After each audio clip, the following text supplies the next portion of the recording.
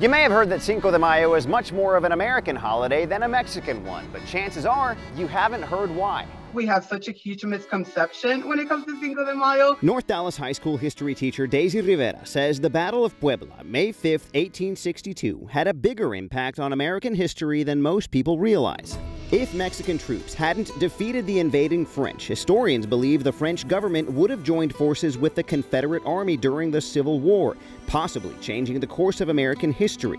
Instead, a band of outgunned and outnumbered Mexican troops held off one of the elite fighting forces in the world at the time. Outside of the city of Puebla, the date is merely a footnote in Mexico, but it sparked celebrations among pro-Union Americans of Mexican descent. So, if you're planning to continue the celebration this year with Mexican food and drinks, I think it's important to have respect.